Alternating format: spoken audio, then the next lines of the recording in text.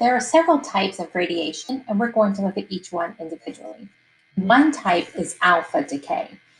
All of these types of radiation are called decay because the nucleus is releasing a particle or energy or both, right? So it's falling apart. It's not holding itself together anymore.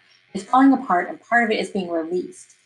In alpha decay, right, it's this particle right here that's being released. This is the alpha particle, and this little symbol right here stands for alpha. Okay? If we look at the nucleus, these little blue dots are neutrons, and these little red dots are protons, or maybe it's the other way around. It wasn't defined. But either way, we know that in a nucleus, we've got protons and neutrons. So one of those colors is protons, and one of those colors is a neutron. If you look at the alpha particle, right, we've got 2 protons and 2 neutrons. And that's always what an alpha particle is. An alpha particle always contains 2 protons and 2 neutrons, and it's being thrown out of that nucleus. So originally, this particle was part of the nucleus, but that was not a good ratio of protons to neutrons. So it threw some of the particles out. So when that happens, right, then we have a change in the particle. We have a change in the atom. If we're throwing out 2 protons, then we have a new element, right? We notice we started here with one element and we've ended up here with another element. Remember that we can show an element, we can write that complete symbol where this is the atomic mass. And down here, this is the atomic number. Right? We talked about that previously. So if we're looking at that complete symbol, we're starting out with 94 protons and ending up with only 92. Where do those other 2 protons go? They are right here in the alpha particle, right? We started out with 240 particles in the nucleus, and we're down now at the end to only 236. So we lost 4 things, right? 2 of them were the protons, the other 2 are the 2 neutrons.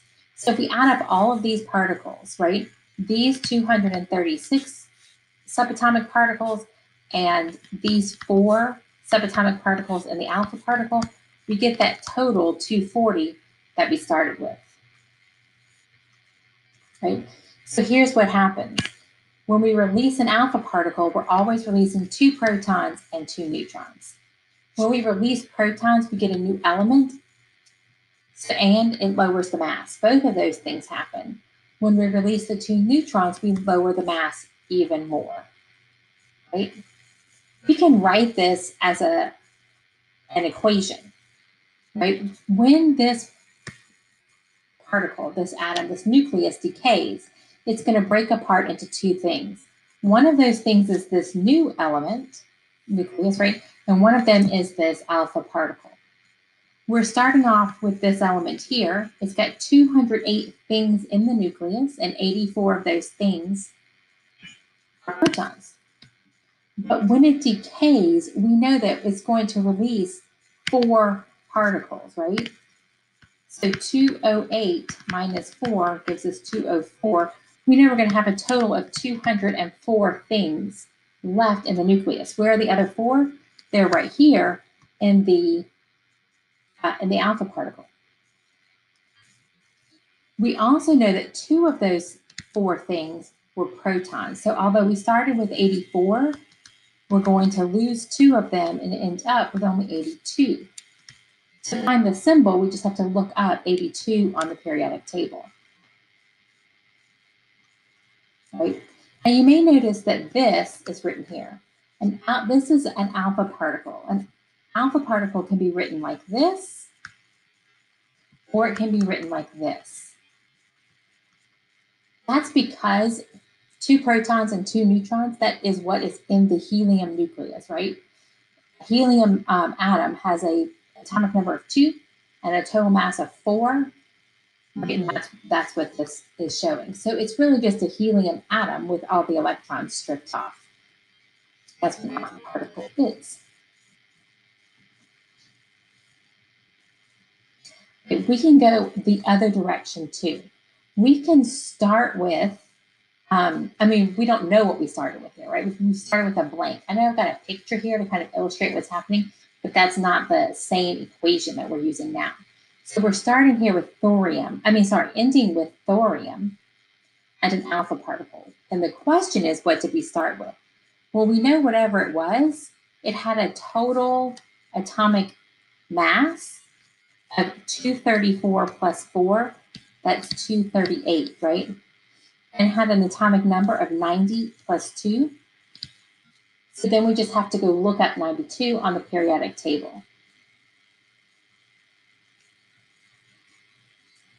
Right, so alpha particles are really, really large particles. It's a whole helium nucleus, right? So in terms of radiation, that's very big. So it's relatively easy to stop. You can stop it with just like a piece of paper or clothes, or even the top layer of your skin will stop it. So we don't get too worried about alpha radiation. And it has a +2 charge from those 2 protons right in it. Okay, let's do a little bit of practice, some study practice. Why does emitting an alpha particle change the identity, sorry about that, of the atom? Okay, so does the atom gain protons when it emits an alpha particle? No, it actually loses protons. If it gained protons, that would change it to another atom, but that's not what happens. It also does not gain neutrons, right? It does release protons, and that is what changes its identity. So it does not actually release electrons at all. It also releases neutrons, but neutrons do not have anything to do with the identity of the element itself. So what happens to the mass of an atom that emits an alpha particle? Remember that an alpha particle, right, is a helium nucleus.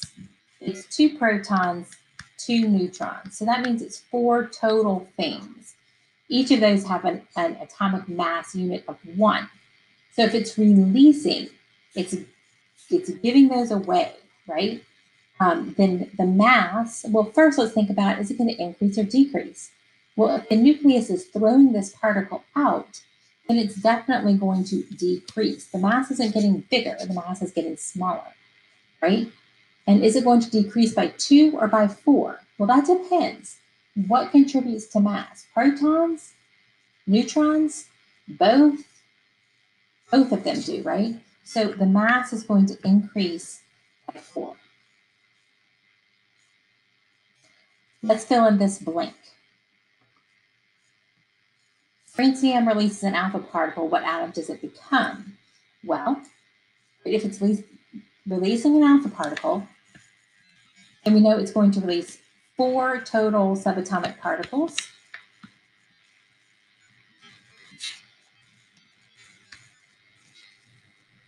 Right? And we know that it's going to have a mass, so it changes its mass by 4. We know its atomic number is going to decrease by 2 because 2 of those subatomic particles are protons. So we need to look up what is atomic number 85.